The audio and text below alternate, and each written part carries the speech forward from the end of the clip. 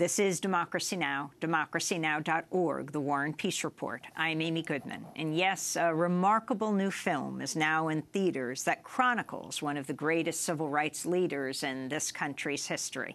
It's called Dolores. Yes, our guest, Dolores Huerta, the legendary co-founder of the National Farm Workers Association, which went on to become the United Farm Workers of America. This is the trailer. After I had seen the miserable conditions of farm workers, Cesar Chavez said, we have to organize a union. So you had this ambience all around you that you could really change the world. It was beyond question the largest gathering on behalf of farm workers in California history. I wish they'd all go back to where they came from. We have no labor troubles. She wasn't asking for permission. She just did what needed to be done. She has such a firm belief in what she's doing. We've never given up. That she infects you with it. Dolores Huerta. 90,000 people were poisoned in the fields of the United States of America. Farm workers founded the whole idea of environmental justice. That's a clip from the new documentary Dolores, which opens in theaters on September 1st. We're joined in studio by Dolores Huerta, legendary civil rights activist, co-founder of the United Farm Workers of America, president of the Dolores Huerta Foundation for Community Organizing. It is wonderful to have you in our studio. We've interviewed many times around the country, but you've never graced us here at Democracy Now!, so it's so great to have you with us, Dolores. Talk about how you came to organize the United Farm Workers. Well, I was very blessed in meeting this great human being named Fred Ross Sr., who actually recruited Cesar and myself in House meetings. You're talking about Cesar Chavez. Cesar Chavez, and he told us how we could really change the world. And Fred's name is? Fred Ross Sr. And we belong to another organization called the Community Service Organization. And when we tried to get that organization to support a union of farm workers, they refused. And so then Cesar and I went off, and we left that organization and began the United Farm Workers. How did you meet Cesar Chavez? In that organization, the Community Service Organization. Cesar was organizing in San Jose. I was organizing in Stockton. And the one thing that we did have in common was the whole plight of farm workers. And so then we made a plan on how we could organize a farm workers union, but the Community Service Organization did not support us on that plan. So we both left the CSO and started the United Farm Workers.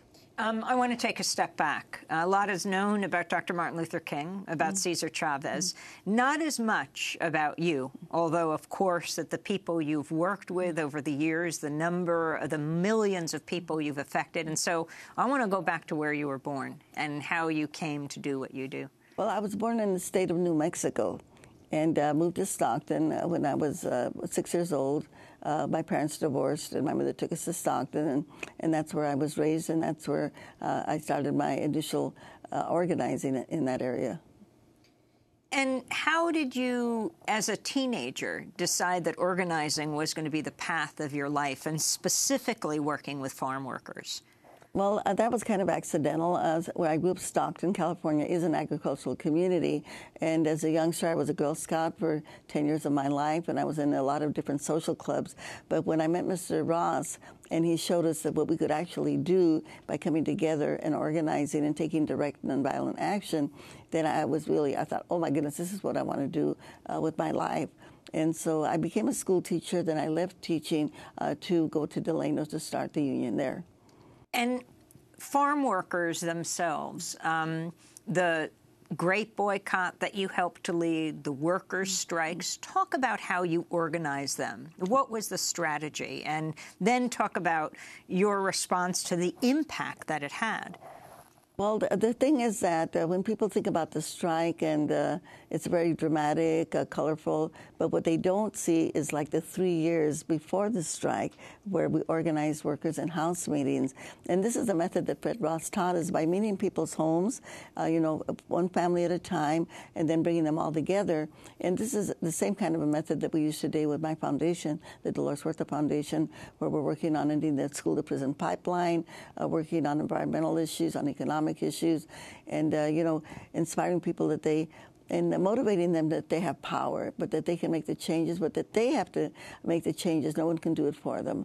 And this is the kind of work that we do using that same organizing method one family at a time, one family at a time. And it's very tedious and it's very time-consuming, but then the results are really wonderful. We recently settled a lawsuit with our current high school district in California, in Bakersfield, for the expulsion and suspension of African American and Latino students. And now they have to change their policies and they have to change their procedures to keep the students in school. And so we'll go out there and we organize the parents. And then the parents are the ones that take on, they become the leaders of making sure that some of these policies are changed. When was the Great Boycott? It was in 1968. We started the boycott in 1968. And explain what it was. What was the strategy you took? Well, the strategy was that we had farm workers come out from California, and again, using those same methods of meeting people in their homes and organizing groups throughout the United States and asking people to come and support. Number one, to get people to pick at the stores and ask people not to buy grapes. And at the end of the day, we had like 17 million people that were not eating grapes. And this is what brought the growers to the bargaining table. What about Robert Kennedy's role? How significant was it? And how did you and Cesar Chavez reach out to him? Well, Senator Kennedy had been a supporter early on. He came to California. He had a hearing right in the middle of the strike, and there's a very dramatic moment in the movie Dolores where Robert Kennedy tells the sheriff of Kern County and the district attorney to read the Constitution of the United States, because they were continuously arresting us so that we wouldn't be allowed, we wouldn't be able to picket. And so he was a great supporter. And then, of course, we helped him very much in his campaign when he was running for the presidency by going out there and getting people out to vote. When you hear about corporations suing activists, for example, you have Energy Transfer Partners suing Greenpeace and other groups, calling them eco-terrorists, do you identify with the organizers, the people who are under attack? And did you experience anything like this over the years in your organizing? Well, yes, we did, but we also, sued them, for one of the suits that we filed against the Farm Bureau Federation and the Teamsters Union. It was the coming together. They're coming together to come and to take away the contracts of the United Farm Workers. And I think that this new tactic that they're having now, we know that we have friends of ours that were able to end fracking in Monterey County, and then Chevron is turning around and suing them and trying to stop them from ending the fracking. So I think this is a new tactic that obviously the oil companies and the energy companies are using to try to stop the progress of the environmental organizations. Can you talk about workers' strikes in the 1960s that you helped to lead? Well, again, the strikes took place after many, many years of organizing people at the grassroots level and to prepare them and, to let them know that they have the power to make the changes, and if they don't make the changes, that those changes are not going to be made.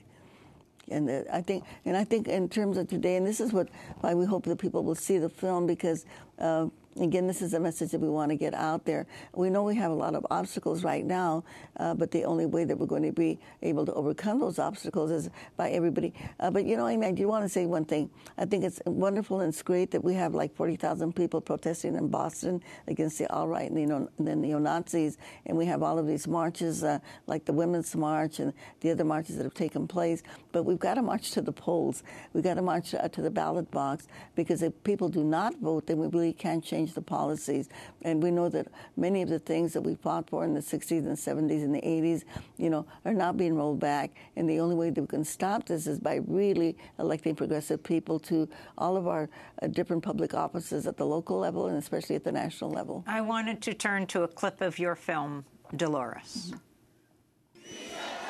Sí se puede. For Cesar, sí se puede wasn't just a slogan. When people in Arizona said, they told me, no, Dolores, no se puede. You can't do this in Arizona, only in California. My response to them was, sí se puede. Hers was the rallying cry that would later come to define the presidential campaign of candidate Barack Obama. Yes, we can. Have you heard President Obama say, yes, we can? It came from Cesar Chavez. Sí se puede. Dolores Huerta came up with the slogan, Si se puede, and we all attribute that to Cesar Chavez, even Barack Obama. Of course, when he gave her the Presidential Medal of Freedom, he had to correct himself. On a personal note, Dolores was very gracious when I told her I had stolen her slogan, Si se puede, yes we can. Knowing her, I'm pleased that she let me off easy, because Dolores does not play. That was a clip from the documentary Dolores. So Si se puede was your phrase. Mm-hmm. Yes. When did you come up with it? In Arizona, actually, in 1972, when Cesar was fasting. He was doing a 25-day water-only fast, kind of to take the hatred out of the hearts of the growers. That's the way that he put it. And so we were trying to organize people to come and to join us. And speaking to a group of professional Latinos, asking them to come and join us, and they said, no, you can't do this in Arizona, only in California. No se puede. No, you can't. And my response to them was, yes, we can. Si se puede. In Arizona, the way that the way we organize in California. I wanted to turn to another clip of the film that's now out in theaters around the country. This is Dolores, and the clip begins with the feminist icon Gloria Steinem. I didn't really know Dolores before New York, but I think I was scared of her. I don't think that Dolores thought I was worth the trouble until I got Huntington Hartford to picket the A&P, which of course got press because the heir to the A&P fortune was boycotting the A&P. After that, we became partners. My mother was raised a Catholic and very traditional, and prior to going to New York City, she really didn't speak of feminism. I was in New York when the feminist movement was being born, but my mind was focused on getting all of those women at those conventions to support the farm workers. There was a time when rarely could you discover women of color who would identify as feminists, because it was assumed to be a question simply of gender. And if it was a question simply of gender, that gender was white. When social justice movements arise in a patriarchal system, all kinds of false divisions are made. So that was Angela Davis and Gloria Steinem talking about Dolores. That's Dolores Huerta, and the new film about her. That's a clip. You are often seen in photographs with all your male colleagues. Can you talk about when you came to see the importance of the intersectionality of the labor movement, the women's movement, people of color, and the feminist movement? Well, in order to be able to win through the boycott, to begin with, we had to reach out to all of the different organizations, and otherwise we couldn't win. I mean, the 17 million Americans that stopped eating grapes, included all of these different organizations. And I think that's one of the messages that we have today is that, the only way that we're going to be able to, again, counter the Trump administration is that we've all got to work together. We've all got to work on the environmental issues. We've all got to support labor unions. We've got to support the immigrant rights movement, et cetera, and the LGBT movement also, because we can't be in our silos and win. We've all got to work together. I think that's the lesson that we have from the boycott. When you first came to know Gloria Steinem, your views on choice and abortion separated you both. Can you talk about how you took this on? Well, I think Gloria helped me a lot, as did Ellie Smeal from the Feminist Majority, in terms of... You were originally anti-abortion. Oh, very much, yes, because I was a Catholic, and that's the way that I had been taught and trained, like many Latina women out there. Even I think when we think of Latina women that may have voted for Trump, that was probably the issue that they did. And, they haven't really come to the realization, as I did, that, a woman, the only way that you can control your life is to control your body in the first place, and that's got to be a choice that women make, and you have to respect somebody else's choice in terms of how many children they want to have or not have. I like to say that my daughter Juanita likes to have dogs and not children, and that's her choice, and we've got to respect that choice. And women, yes, they do need to have the right to have an abortion if they need so. And I know that that's one of the issues that the conservatives and the Republicans really focus on, but they really use that issue to subjugate women. And we know that we've got to have more feminists on all of these public boards. I like to say, if you don't have women on those boards, they're going to make the wrong decision. Dolores Huerta, you mentioned your daughter, Juanita. How many kids do you have? I have 11. You have 11 kids. How did you have all these kids and do the organizing that you did? Well, I had to ask for people to help me with my children, and I dragged them around the country with me. But they all grew up very resourceful, very strong, and they survived. You know, I think a really poignant part of the film was your children talking about what it was like to grow up with you and without you, and it was a very honest look. You know, great deal of love, and also, I wouldn't say resentment. I would say an honest expression of their pain at not being able to spend the kind of time they wanted with you as they grew up. What was it like on your end of things? Well, I knew that when I was leaving my children behind, or when I was bringing them with me, say, for instance, bringing them to New York City here for the boycott, that it was always a painful experience. But on the other hand, you know, they kind of grew up in the movement, so they became very independent. They became very resourceful, and also they realized that they had to kind of fend for themselves in some respects, you know. But we did have in the Farmworkers movement, we did have daycare for the kids. We had a Montessori school, and we had people that did help us. And you know, my oldest son is a doctor. My second son is Emilio Huerta, is a public interest attorney who's now running for Congress in the 21st Congressional District in California.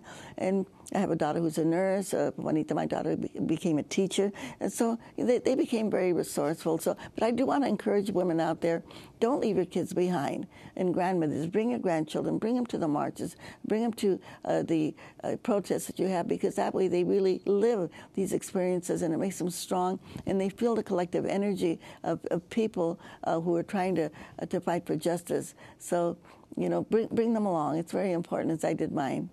Can you talk about taking on, for example, the Texas Board of Education that would perhaps like to wipe out references to Cesar Chavez, to Dolores Huerta?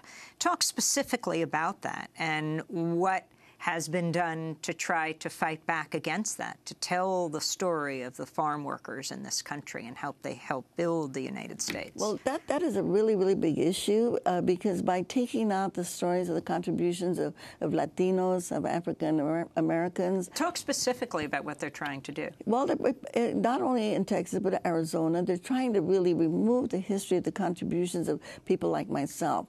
And, you know, and if we... Arizona, a judge just ruled against the attack on ethnic studies. Right.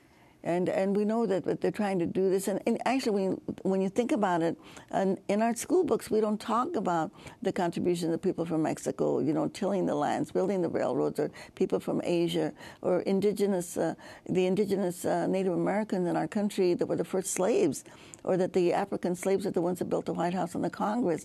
And as long as we keep all of this history out of our school books, then that really adds to the racism and the bigotry that we're seeing right now in our country. So I really encourage people to, you know, run for school board, get on those school boards. We've got to get labor studies, ethnic studies, women's studies, LGBT studies into our history books. And it's got to start at the kindergarten level, because now we see that racism has reared its ugly head, but it's very, very visible. They've taken off the hoods, you know. But and this is something that we, as people of color, have always suffered in this country. But now we know that we have to do something about it, because it is the cancer, and it's destroying our society. When you talk about the alt-right, the white supremacists, the Klan, the neo-Nazis taking off their hoods, perhaps there was nothing more chilling. Some might have said, well, seeing people in hoods that represent the Ku Klux Klan, but the fact that they felt comfortable enough to not wear those hoods, to not cover their faces, and yet march with their torches in Nazi-like fashion and say, you will not replace us. And I think that's what the President, Donald Trump, has done. He has given people license to express their racism. And I think that's what we're seeing right now. And then we see what happened in Charlottesville, Virginia, when you actually saw Heather, a white person, and the two white deputies that were also killed, you know, during that demonstration. So I think that I think this is a wake-up call for all of the United States of America, that all of us have got to step up in private organizations and public organizations, that we've got to start addressing the issue of racism and misogyny against women. And again, you know, what Trump is doing with the transgender ban in the military, this also hypes up the whole homophobia that we have in our country. So this is like, to me, this is a call to action. A call to action for everybody. Where was your mother and father born? In the United States.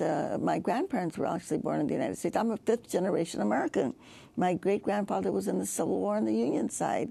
And that's one of the things that we bring out in the film Dolores, is even though, you know, I still have had trouble as a teenager to being treated like a United States citizen of this country just because I happen to be Latina. You, in a few years, you're 87, will be 90 years old. What are your plans now? What are the projects you're taking on? Well, with our foundation, we continue our grassroots organizing because, you know, Amy, it's almost like a magic that we can, you know, raise money, hire an organizer. We send them into a community. They bring people together. They organize them through these house meetings. We build a base, and then they take on the issues in their community, and then they have to volunteer to do the work. And in volunteering, this is how we create the kind of leadership. So you leave something behind everywhere that you go, everywhere that you organize, and then we encourage people to run. Many of the residents, and these are people that are ordinary people. They don't have a high school diploma. They don't have a college diploma, but they're serving on city councils, and they're serving on school boards and recreation boards and utility districts. You know, we encourage them to run for office, and once they learn how to organize, they know how to get themselves elected. We're a C3, the Dolores Huerta Foundation, but we also do have a C4 where we can endorse candidates. And we do the civic engagement of, you know, making sure people register to vote, making sure that they get out to vote, so that they realize that they have the power at the local level. And once they have that power, they have to act on it.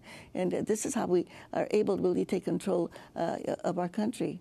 Finally, what gives you hope? You were deeply involved in the presidential campaign. Ultimately, while President Trump lost the popular vote by millions, he did win. He became the 45th president of the United States. All of these issues you talk about, that you care about, each one very much under attack. What gives you hope? Well, as an organizer, I always see things that are negative, like the presidency right now, as an organizing opportunity. Because I really think, as I said, it's a wake-up call, and people that were kind of out to lunch during the elections, or people that for some reason or the other decided not to vote, that now they realize that we've all got to take action. It's up to every single one of us. And there's a line in the film Dolores by Robert Kennedy where he's, just before he got killed, you know, he said, we have a responsibility to our fellow citizens. And this is what I hope that people will take from the film. All of us have a responsibility that we've got to engage, and we've got to make sacrifices to make sure that we have progressive people that are elected to office. You were at the Ambassador Hotel when Robert Kennedy was assassinated in June of 1968? Yes. Yes, I was there with him. Where were you at the time he was gunned down? Well, just before he was assassinated, I had been next to Robert Kennedy at the podium, and we had been out there doing the work, to, you know, for his primary election to make sure that he won.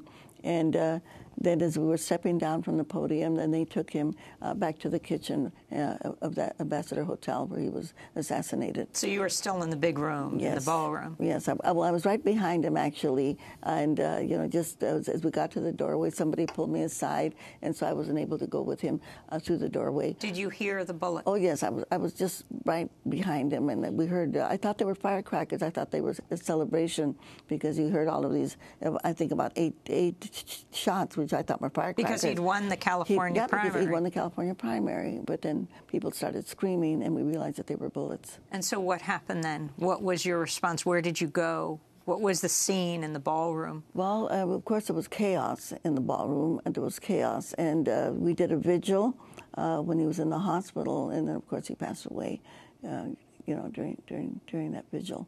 Well, I guess if someone asked you then what gave you hope after the man you had championed had been assassinated right before you. Well, we know that when you're working for the poorest people of all, And the work that we have to do, there's only one way to go. You can't go down. You've got to keep going up, and you've got to keep working.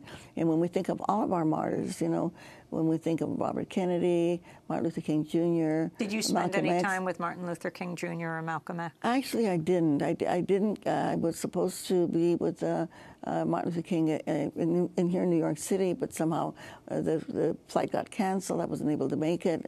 But I did spend a lot of time with Coretta when she was campaigning for the holiday. But I think with all of these martyrs, the way that we honor them, for the Martin Luther King holiday. Yeah, but the way that we honor our martyrs is that we have to continue doing the work. You know, we have to continue doing the organizing work and social justice work. And you know, I've been quoting Pablo Neruda, the poet, where he says, they can cut all the flowers, but you can't hold back the spring. And I think like back in the 60s, you know, when we were fighting Nixon, we had the Vietnam War, and all of these organizations were just being formed in, the Green Movement, the LGBT movement, the second wave of the women's movement, the civil rights movement, and we came out stronger. We came out stronger and we changed policies, and I think that will happen again. Dolores, you were deeply involved with the campaign supporting Hillary Clinton. Upon reflection, do you see mistakes that were made? What do you learn as you learn from every campaign you're involved with? And what do you think of how Bernie Sanders conducted his campaign? And do you think if he had been, he wasn't your choice of candidate, but if he had been the candidate, he could have beaten Donald Trump? Well, I think we won't know that, right? I mean, everybody thought that Hillary was going to win. I don't think that the media was fair to Hillary. I think Bernie could have been more supportive of Hillary, you know, just before the general election after she won the primary. So he might have said the same in the lead up to the convention, that he wished that that the Democratic National Committee was more supportive of him as an equal candidate. Yeah, and we can kind of look backward, but I think at this point that we just have to look forward. But I think one of the issues that we do have, I think, with the Democratic Party is that we've got to make sure that, and I know that there's some kind of issues right now between whether they're going to support conservative candidates or progressive candidates, and I think all of us have to push the Democratic Party to say we've got to have progressive candidates. We don't need Republican light. We don't need to elect people to the Congress or to the Senate that are going to vote with the Republicans. We're at a critical point in our country right now, and we've got to get the strongest, the most progressive candidates elected. So I'm also encouraging people, get involved in your local Democratic Party. You know, these are democratic organizations. You've got to get in there and make sure that we get good progressive candidates in our party, or in the Green Party, or even in the Republican Party. You mentioned that your son is running for Congress. Did you ever think of running for elected office? No, I consider myself an organizer, and I like to be able to work for progressive candidates and also to take the other ones out if they're not doing the job. Final thoughts as you reflect on your life, certainly as you travel the country with the film Dolores being released. People are talking to you about your legacy, though you are still extremely active and moving forward. As you reflect on your life. Well, I think I have a few years left, and hopefully that I can continue doing that grassroots organizing, which I believe is really vital, the way that we organize the Farmworkers Union, the way that we're organizing today to get people involved and to really make people understand that they've got the power.